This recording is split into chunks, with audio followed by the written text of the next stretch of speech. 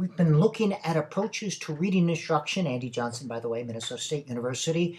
And we are looking at the fourth one, the language experience approach. This is ideal for students at the emergent level or for struggling readers. We use it a lot at the Capstone Literacy Center. Here's an example of a teacher doing a language experience approach done a variety of ways.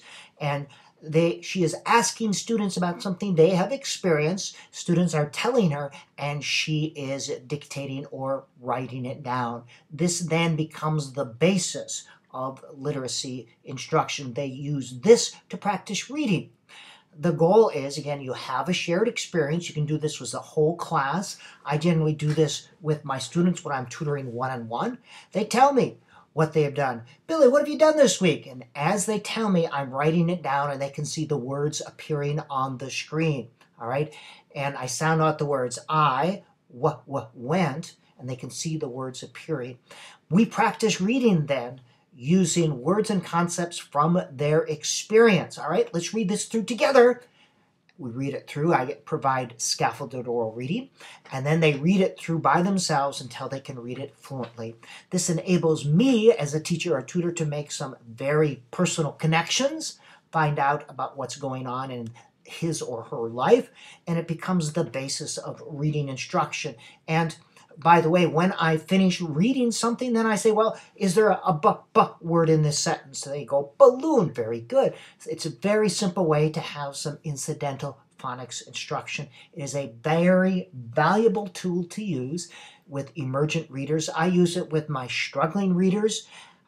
They could be first through sixth grade who are reading at the first or second or even third grade level. Because it enables them to be successful and practice reading in a way that they will not feel frustrated.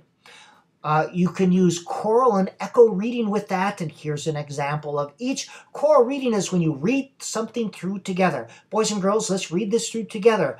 Ma ji viderunt stelum, viderunt stelum.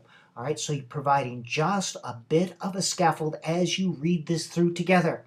And again, this is done on a large group or on an individual basis. When I'm working with students one-on-one, again, called scaffolded oral reading, we do this so that they do not have to fish around, so that they'll be successful. We do not want to frustrate.